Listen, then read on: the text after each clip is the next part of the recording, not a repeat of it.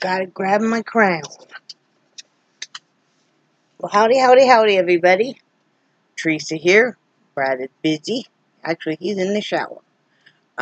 It is June 17th, 2019. It is Monday, early evening at 5:04 p.m. And we've been kind of busy today, and that's a good thing. We had a nice weekend. We were busy working on birdhouses, and I was busy painting a few of them, and Brad was busy putting them together. Of course, you know, he does the designing and the cutting out, putting them together, and he also, unless he's super busy, he does the staining and the varnishing now, because I have other projects I'm working on also. And because it's been rainy, he's having to do that in the, I would say, just the craft room now instead of the art studio. We share that space. So yeah, that's what he's been busy doing. We aren't going to show every birdhouse right now because they are not varnished, but I'm going to show you guys one of the two-holer outhouse ones. I've started a new page, and I'm going to put that link below. It is called Darb and Twee, and that's all one word, Darb and Twee, because Darb is Brad's name backwards. I've called him that ever since before we were married. He's called me Twee. You guys know why. And select wood and art. So that's a new page that we've started. That's going to be our business name. And we're just going to fly by the seat of our pants and try to make a go of this, for this to be our livelihood, you know, to be supplemental. So I hope so, because this is really giving Brad a new lease on life.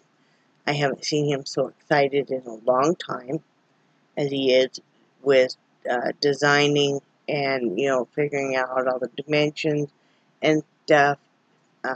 Doing everything is put a new pep in his step, as I would say. So I'm going to show you this one, and like I said, this is not varnished yet. It is stained, and there's just a few of these done right now. So if you're interested, let me know. I'm going to tell you right now, this one is $22 plus shipping. It'll be actual shipping. You know, I don't have a weight on this, but we will. And because we actually have a postal scale meter, and we will always ship the cheapest way possible. Probably if you're too far from us, it'll come in a priority flat rate box, very carefully bubble wrapped. So this one, and I love these. Such a nice warm. This is his two-holer outhouse one. And there is a piece of wood in between these two holes, so there is actual living quarters for each, you know, set of families. Now you might think, oh, I don't know if that would work. Brad made me one of these. It wasn't this way, but they were side by side, and we always had both sides full. And I'll tell you what, these are solidly built, as you can tell. Beautiful wood grain. You put nice warm stain on here. Show you this side. Look at this top. I don't know if you guys can see. Look at that beautiful wood grain. These are very solidly built. If they will survive Wyoming winters, they will survive whatever besides, you know, Mother Nature's severe storms like hurricanes and tornadoes. But they will survive the rain, the wind, the ice, the snow, anything. This is solid pine. You know, and Brad glues these together, then he nails them, so they're not coming apart. And, you know, this is the labor of love. And, yeah, but this is his two-holer outhouse. And right now he only has two of these. and two of, it's a more of a gray, kind of a, it's not as warm of a wood color. It's got a little bit of a gray undertone. Actually, and then there's one-holer birdhouse as an outhouse. And then I'm looking, and there are one or two of just the diamond ones. Now, these are $22, like I said, plus shipping. So is the single hole outhouse one, same price. Now, the diamond ones you guys will see tomorrow was $17 plus shipping, plus actual shipping. So yeah, you know, and I'm coming up with some that are that I painted that are crackle and weathered, distressed, that kind of stuff. So yeah, be sure and watch tomorrow if you want to see close-ups and have the man himself talk about this. So yeah, I just wanted to show you guys that. He's been very busy with that. He can't buy any more wood to make anymore until he sells some, because, you know, we just don't have the money for it. We spent the last little bit of our money on food today, which was good. For, let's say, $32. It was 31 something. We got, well, we got 2 bags of chips, but one is, I like those veggie straws. I like the Zesty Ranch, and they're not too bad for you. And Brad got a bag of some kind of chips. And we got another gallon of orange juice. And we got a 2-pound thing of strawberries.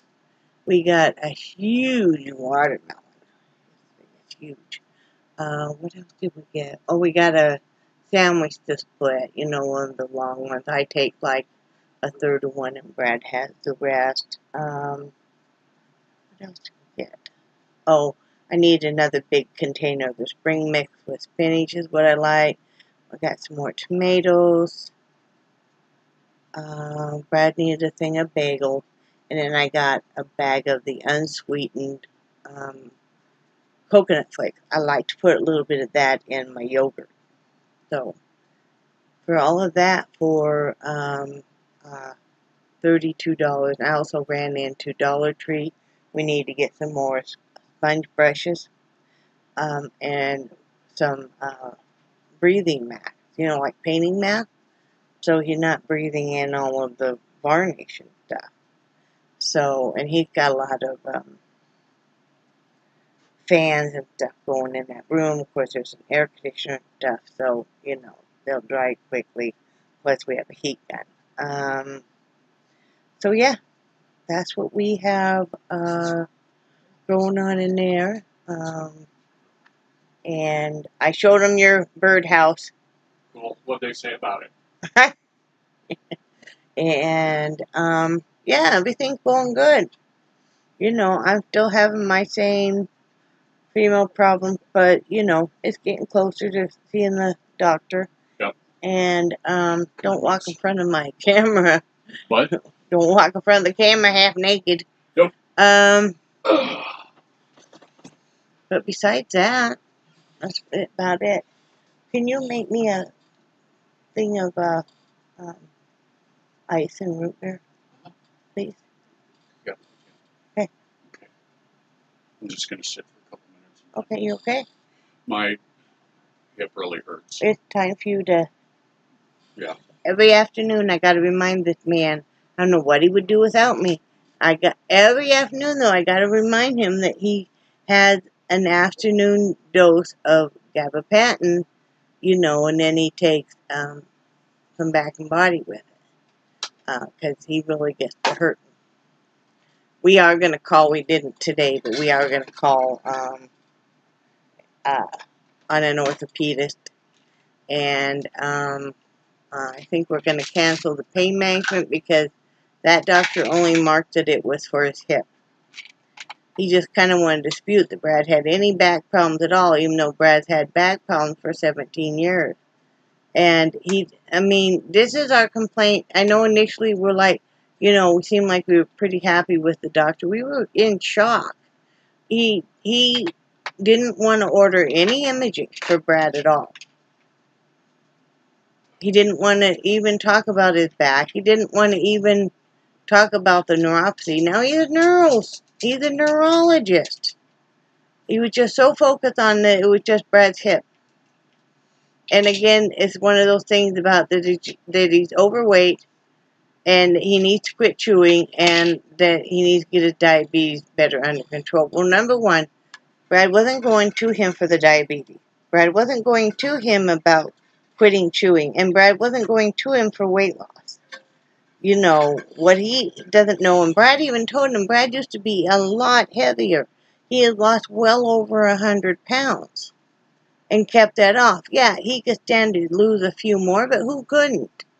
You know, he does really well. And we've both been working really hard on our A1C. Now, Brad's A1C was only 7.1 this last time. You know, the doc, I am taking more units of the insulin. And it was not actually insulin, it's something else. Yeah, I'm not. But the Trujillo than Brad is.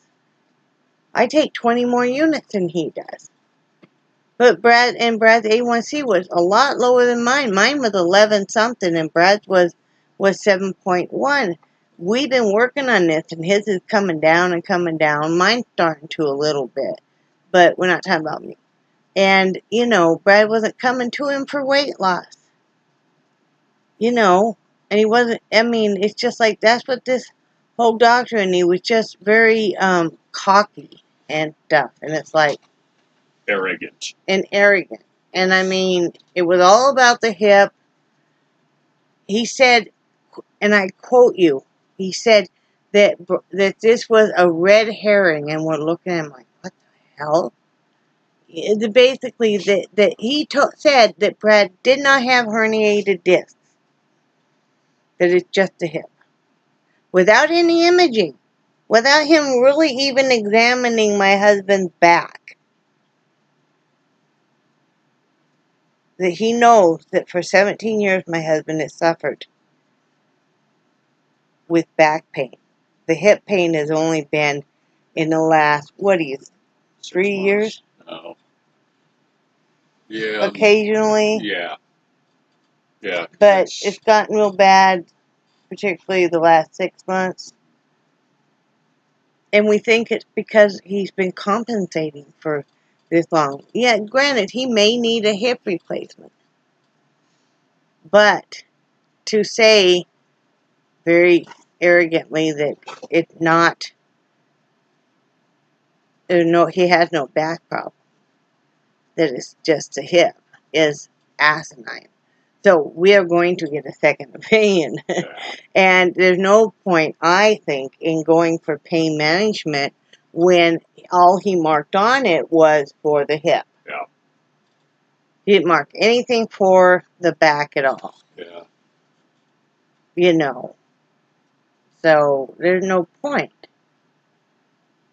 You know. And why didn't he give you a referral to an orthopedist? Mm-hmm. They have their own team there. Yep. Isn't that interesting? Yeah. Oh, I wondered about that too. They have their own team there. And, yeah. So, yeah, we're gonna, you know. We had one of the top-notch sports medicine places in Wyoming that's out of Laramie. Because, you know, of the Wyoming Cowboys and stuff, football team and stuff that also came to Casper in Gem City, and they're the ones that did all the you know, asked for all the tests and everything, and you know. So yeah, we'll be getting a second opinion. Yeah. You know. Yeah. So, and I'm wondering too, is that just, if they say that, then do they get more money through that whole clinic because they get you set up with the pain management with the shots that are $200 each? Yeah. Yeah, who knows? But I don't know. But anyway, we're going to get a second opinion. Yeah. I think it's always wise to get a second opinion anyway. Yeah. So, we've been chewing on that all weekend. you know. Choo, choo, choo. But anyway, it's been a good weekend, right? Yes, it has. And Brad's gonna go in and varnish, and I'm gonna sit here and work on my blanket for a while, right? Yep. So anyway, we just wanted to tell you guys we're not quite ready because the staining and stuff was took longer than we estimated. You know, it's a lot different if you're staining one piece as opposed to Brad was doing 5 of them yesterday. Yeah. The reason I tell you there's 2 of them, I keep in one of the 2-holer birdhouses because I just fell in love with them. And, you know, I'm like, this one needs to live here. So, yeah, that's what we're doing. So let me know what you think of that. You know, you'll see tomorrow that some of the diamond ones I've painted, like vines and stuff on. If you're liking that, I also will have one that is that I've done a crackle effect on. So let us know what you think. And like I said, don't forget to go check out our new page tomorrow. I'm going to put the link tomorrow because there's nothing on the page right now. You know, so if you like the page, you can follow it and stuff. So, anything else? Nope. Sounds like you got it all. Okay, well, love you guys, and be sure to watch tomorrow. And remember that we love you guys, and we do cherish your friendship so very much. And thank you for your support in this new endeavor, because I really think we can make a go of it. And we think you're awesome. And anything else, hon? Nope. Sounds like you got it all. Say bye, Brad. Bye, Brad. Bye, guys. Have a great day.